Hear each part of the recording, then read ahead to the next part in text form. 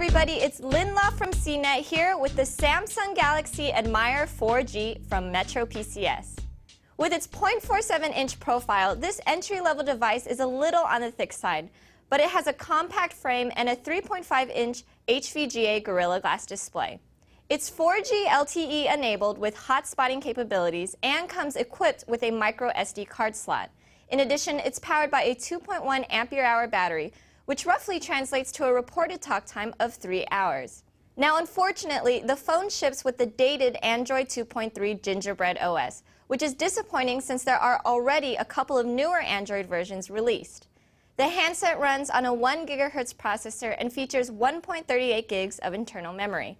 On the back is a 3.2 megapixel camera, and on the front is a VGA camera. If you're interested, the phone is currently going for $99, and it requires no carrier contract. Again, I'm Lynn, and this has been Metro PCS's Samsung Galaxy Admire 4G.